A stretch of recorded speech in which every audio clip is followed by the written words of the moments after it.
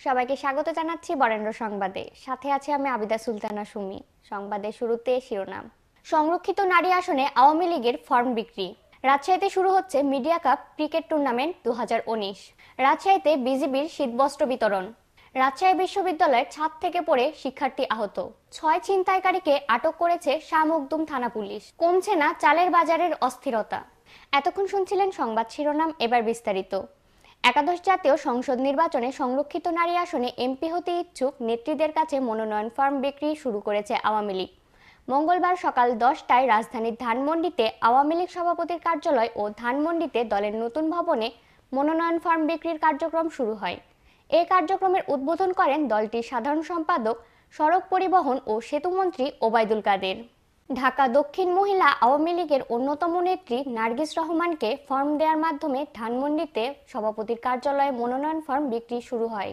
Form বাবদ জনপ্রতি 30,000 টাকা করে নেওয়া হচ্ছে। নির্বাচন কমিশনের শিডিউল ঘোষণা পর্যন্ত আগ্রহীরা মনোনয়ন সংগ্রহ করতে পারবেন বলে দলের দপ্তর সম্পাদক আব্দুস সোবহান গোলাপ জানান। ফর্ম বিক্রি কার্যক্রমের উদ্বোধনী অনুষ্ঠানে আওয়ামী লীগের যুগ্ম সাধারণ সম্পাদক মাহবুবুল আলম হানিফ, সাংগঠনিক সম্পাদক ও পানি সম্পদ উপমন্ত্রী এনামুল হক শামীম উপস্থিত ছিলেন। 30 ডিসেম্বর একাদশ জাতীয় সংসদ নির্বাচনে আওয়ামী লীগের নেতৃত্বাধীন মহাজোট 288 আসনে নিরঙ্কুশ জয় পায়। আওয়ামী লীগ একাই পেয়েছে 259 আসন। সংরক্ষিত 50 নারী আসনে আনুপাতিক হারে আওয়ামী লীগ 43 আসনে সংরক্ষিত নারী সংসদ সদস্য দিতে পারবে।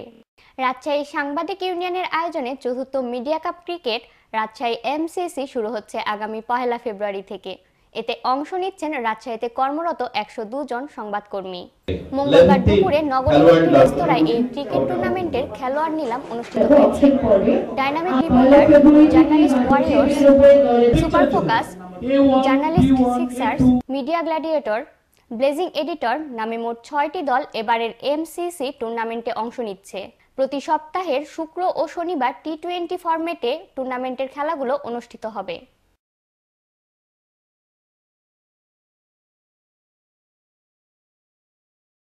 রাজশাহী বিজিবির উদ্যোগে প্রায় 300 জন দুস্থ, প্রতিবন্ধী, বিধবা ও বয়স্কদের মাঝে শীতবস্ত্র, কম্বল বিতরণ করেন। মঙ্গলবার দুপুরে রাজশাহী সদর দপ্তরে শীতবস্ত্র বিতরণ অনুষ্ঠানে প্রধান অতিথি ছিলেন 1 ব্যাটালিয়নের অধিনায়ক লেফটেন্যান্ট কর্নেল তাজুল ইসলাম। বিশেষ অতিথি হিসেবে উপস্থিত ছিলেন রাজশাহী 1 ব্যাটালিয়নের উপ অধিনায়ক মেজর আসিফ বুলবুল। কম্বল বিতরণকালে প্রধান অতিথি বলেন যে, আমরা সমাজের অসহায় দুস্থদের মাঝে কম্বল বিতরণ করছি। আমরা সমাজের অসহায় দরিদ্রদের মাঝে কম্বল বিতরণ করছি এজন্য যে তারা যেন এই শীতে কষ্ট না পায়।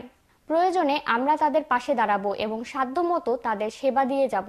এ সময় কম্বল পাওয়া অসহায় দরিদ্ররা বিজিবির প্রশংসা করেন।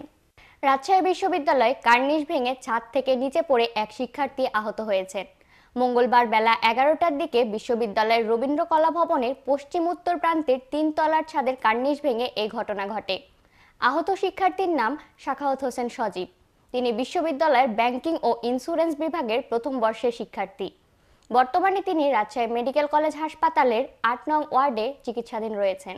সজীবের সহপাঠীরা জানায়, সকালে ক্লাস শুরুর আগে সজীব বন্ধুদের সঙ্গে ছাদে ওঠেন। তিনি রবীন্দ্র ভবনে ছাদের উত্তর পশ্চিম কোণে কার্নিশে হেলান দিয়ে দাঁড়িয়েছিলেন। হঠাৎ ছাদের কার্নিশ সহ কিছু অংশ ধসে তিনি নিচে পড়ে যান। পরে গুরুতর আহত অবস্থায় উদ্ধার করে সহপাঠীরা তাকে রামিতে ভর্তি করে। রাজশাহী নগরীর নওদাপাড়া এলাকা থেকে 6 ছিনতাইকারীকে আটক করেছে শাহ মখদুম থানা পুলিশ।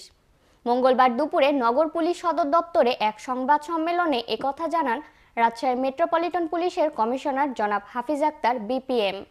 সোমবার দুপুরে ফাইসাল প্রাইভেট পড়ার জন্য নগরীর নওদাপাড়া এলাকায় গেলে তাকে কৌশলে অনিক ও রুবেল পাশের নির্মাণাধীন বিল্ডিংয়ে নিয়ে গিয়ে তার মোবাইল ও টাকা কেড়ে নেয় এবং তার বাবাকে বিকাশে 5,000 টাকা দেওয়ার জন্য বলে, নয়তো তাকে মেরে ফেলা হবে। ফয়সালের বাবা বিকাশের মাধ্যমে তাদের 3,000 টাকা দেয়। পরে ফয়সালের বাবা শাহ মখদুম থানায় অভিযোগ দিলে পুলিশ বিকাশ নাম্বারের সূত্র ধরে অনিক ও জুয়েলকে আটক করে। পরে তাদের দেওয়া তথ্য মতে সহযোগী বিজয়, রাজু, রায়হান ও টুটুলকে আটক করে পুলিশ। তারা সবাই বিভিন্ন সময় নগরীতে ছিনতাই করত বলে জানিয়েছে। রাজশাহীর বাজারের এক সপ্তাহের ব্যবধানে বেড়েছে চালের দাম। পাইকারি ও খুচরা বাজারে সপ্তাহের ব্যবধানে চালের দাম বেড়েছে 2 থেকে 3 টাকা। তবে বিক্রেতারা বলছেন, ধানের সরবরাহ কম থাকায় বেড়েছে চালের দাম। সরবরাহ স্বাভাবিক হলেই কমবে চালের দাম। বলছেন ব্যবসায়ীরা।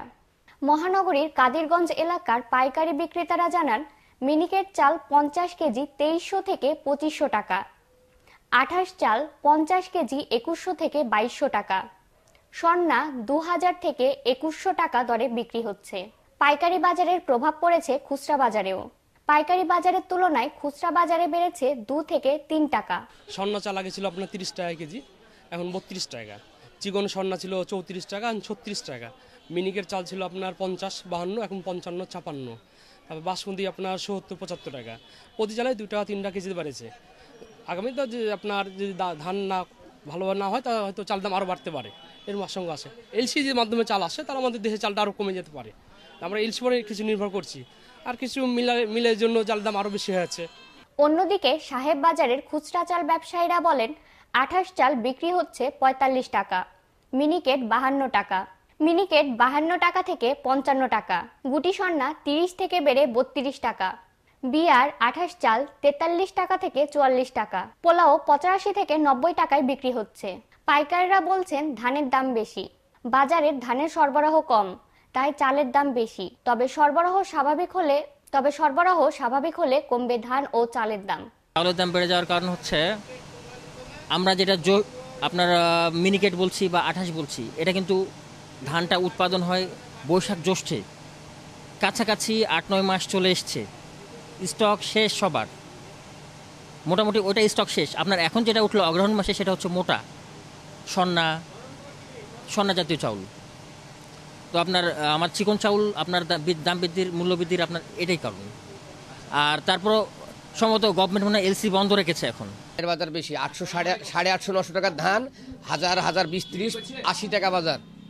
লোকের টার্গেট যে ভোটের পরে ধানের বাজার বাড়বে, নতুন বছর পড়বে, ভোটও হবে, ভোটের পরে ধানের বাজার বাড়বে, এই বলে কৃষকেরা ধান ভোটের 15 দিন আগে থেকে আমদানি বন্ধ। হাটে যা ধান কিনতে হয়েছে আপনার 1000, 20, 30, 40, 50, ভোটের পরে 80 টাকা পর্যন্ত ধান কিনেছে 1000। 80 টাকা গেলে চালের বস্তা কত বড় 3 মণ শস্যের ধান লাগে, তাহলে চালের দাম কত টাকা বাড়লো, ধানের দাম কত টাকা বাড়লো। ভোটের আগে চাল বিক্রি হয়েছে 3200 টাকা, আর এখন চাল বিক্রি হয়েছে 34, 33.5, 35, একটা দুটো 35, মানে 33.5, 3400 বাজার। তাহলে ধানের বাজার বাড়লো বস্তা মুনে কতটি, আর চালের বাজার বাড়লো বস্তা কত টাকা। আর এই যে বলছে যে কৃষকের কাছে ধান নাই, কৃষকের কাছে ধান নাই, তো 14 গাড়ি বা 15 গাড়ি করে প্রতি হাটে ধান আসছে কোত্থেকে? এদিন কেশর হাটে 13-14 গাড়ি ধান আমদানি।